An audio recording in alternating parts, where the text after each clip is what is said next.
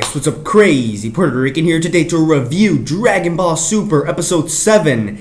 And to summarize this episode, everyone got their asses kicked.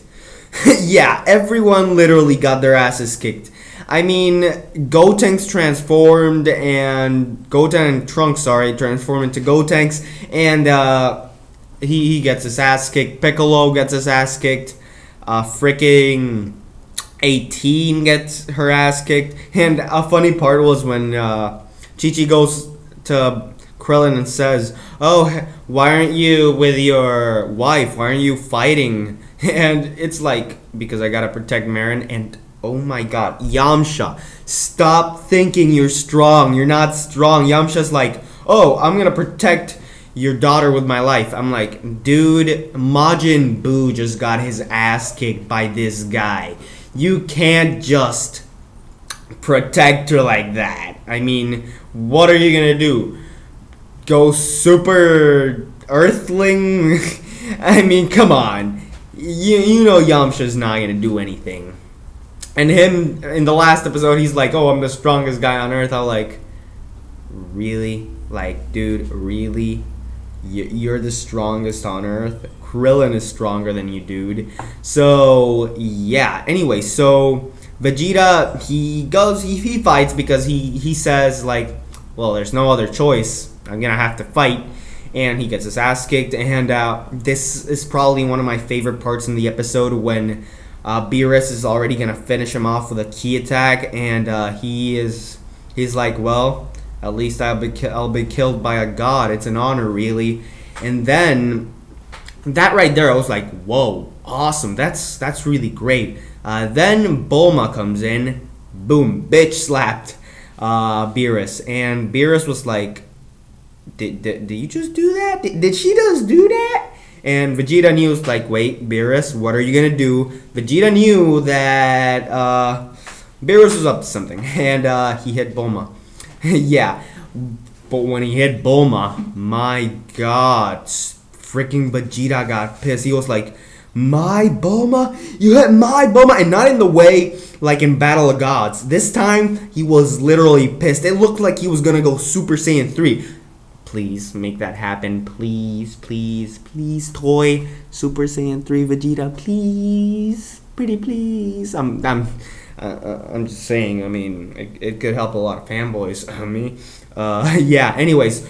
So, yeah, Vegeta, he's pissed.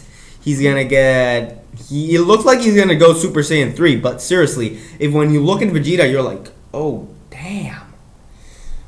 It was like, you would think that Vegeta's gonna kill Beerus now. And you would be like, it was at that moment Beerus knew he fucked up. Because if I didn't know what was gonna happen already, I would be like, oh shit, Vegeta's gonna kick Beerus' ass. But I know what's gonna happen. Vegeta's gonna get his ass kicked. Goku's gonna save the day. Yay! Now, don't get me wrong, I love Goku saving the day, but give the spotlight to Vegeta for a change. I mean, you have the I hope that in the Resurrection F arc they give him a spotlight, because there was something in the movie that I did not like with Vegeta, which you should know what I'm talking about. I'm not trying to spoil anything, but 3, 2, 1 spoiler, Vegeta lost his spotlight because he was about to kill Frieza. All fanboys were gonna get what we wanted, but he didn't. So I really hope that Vegeta does kill Frieza in the Resurrection F arc. But anyways, back to the episode. This episode was really good animation. I really did enjoy the animation, not like in that episode 5 crap that we got. I'm sorry, but episode 5 was just crap. Come on, we know that. We DBZ fans know that. Well, anyways, pretty good. The next episode preview shows Goku like he showed up. And of course, we're not getting Super Saiyan 3 Vegeta, which I really wanted to see. But in the next episode preview, Goku shows up, and it looks like he's ready to kick ass. So let's see what happens. Let's see what happens with Vegeta. Because I want to see him fight. I want to see Vegeta get some punches into Beerus, even if it's not Super Saiyan 3. And even better, I want to see it in a better form in Battle of Gods. I want to see it like, holy shit, that actually just happened. So yeah, overall, pretty good episode. I just gotta say, amazing. And Yamcha stopped trying to act tough, because Yamcha is not tough at all, and we know that.